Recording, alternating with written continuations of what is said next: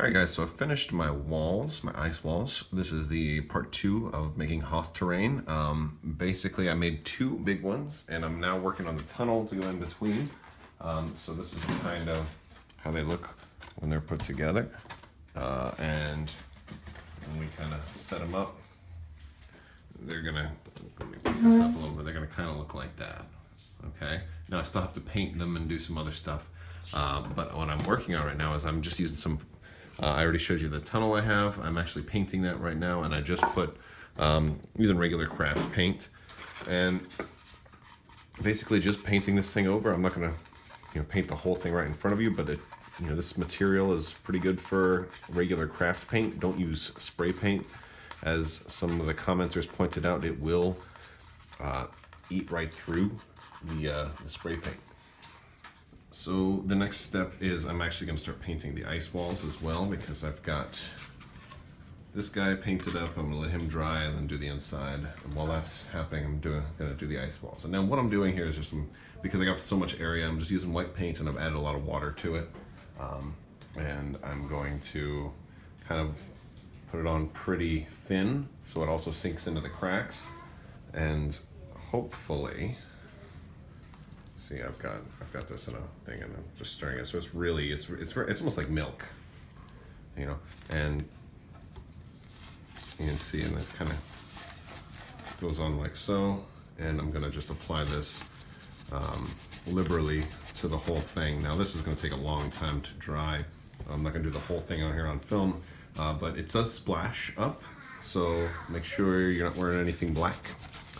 I say that as I'm actually wearing a black shirt. So we'll see what happens. But yeah, so it goes in pretty good. It goes in pretty good. And we'll see how it looks when it's done. All right, so basically I've got it all painted white. It's dried now, and well, I think it's mostly dry. There might be a slightly wet spot somewhere in the cracks, but best I can tell, it's dry, and I think it's looking pretty good. Next step is I'm gonna do a couple of coats because I want this to look really good. And actually it looks kind of good right now because this was a blue foam and I did a lighter white. You can see like a little bit of blue showing through, but like I would do with any model, I want to wash in the crevices and then dry brush over the top.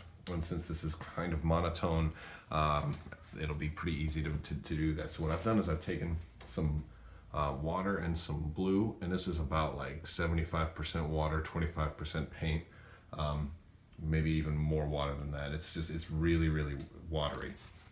And basically I'm gonna kind of put it in there. I see it like it drips down, right? That's how watery it is, right? And so I'm gonna do this whole thing like that. And the idea is I want this going down in all the cracks, and it'll probably dry a little bit lighter than this, but I want it to go down in all the cracks and really bring out the depth of the glacier type wall that I'm doing.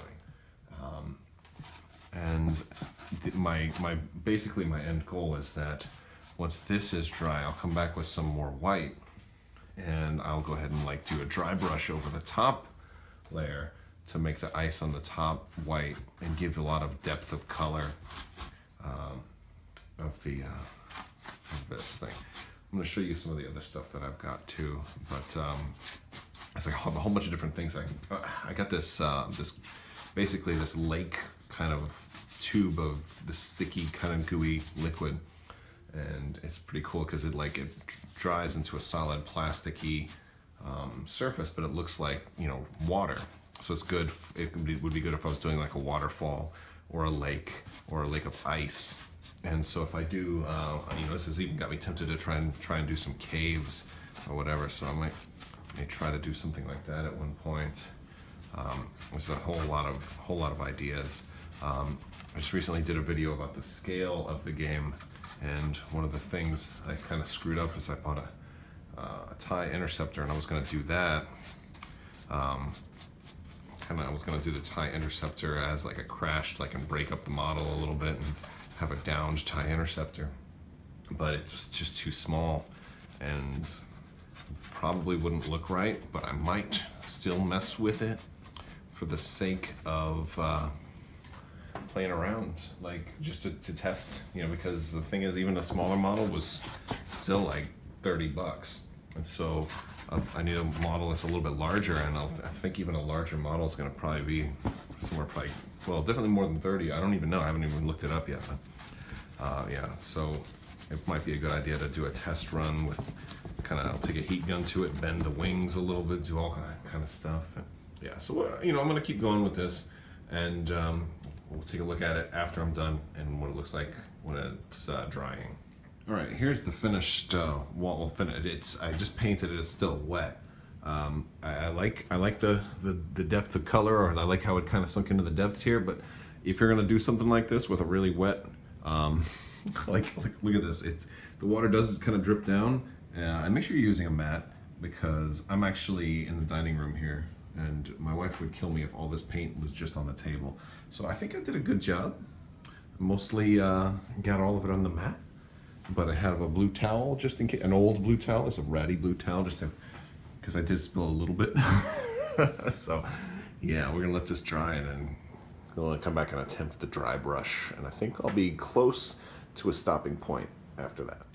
All right, so I let it dry overnight, and now I've got it out in the garage here because it was really, really wet. I set it out in the garage so it could dry overnight. And what I'm doing now is I'm taking a really dry dry brush of white. I have just a little bit of paint on my brush. There's no water at all in here. It's just straight paint.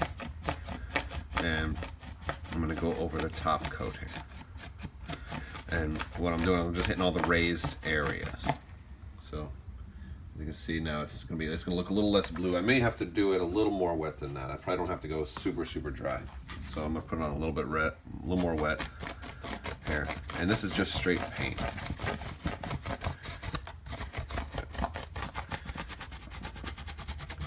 And I could probably put some different colors in here too. Like if I was going with more of like a illum, if I was doing like crystals or whatever, I could probably add some purples or even some yellow in there, depending if I was doing like a different kind of, you know, a different planet or whatever. But that is the surface I'm going for here. It's funny, I'm getting little bits flake off, so this isn't the, you know, it's still a delicate material, so this isn't something that you'll want to, you know, you don't want to be rough with this. But yeah, it's going on pretty good. It's about what I expected. Still going to be a lot of blue, but I may have to do a second coat. But basically, it's going to be a lot of white also. All right, so we're all done with the dry brushing. I may end up coming back and putting a second coating on, depending on if I feel like it, but I think this is a good stopping point. Yeah, and so far the piece is looking pretty good. I'm gonna add more, so I'm not done yet with like Hoth terrain, because I'm definitely gonna add more to it than just this. I've got some debris I'm gonna work on for a crashed interceptor, and I'm also gonna be working on an ion cannon. So got more pieces. I might also do a cave or like a wampa habitat or something like that. So there it is though. That's the partially finished piece. Let me know what you think, guys. If you like this video, give it a thumbs up. Make sure you're subscribed and click the bell for alerts so you can get more stuff. And I've also got some contests going on right now, and the only thing you have to do to win is subscribe and leave a comment. So make sure you're entered to win those. And let me know if you are making your own scenery. Love to see some more of what everybody else is putting out there. Let me know in the comments below. Thank you guys so much for watching, and have a great day.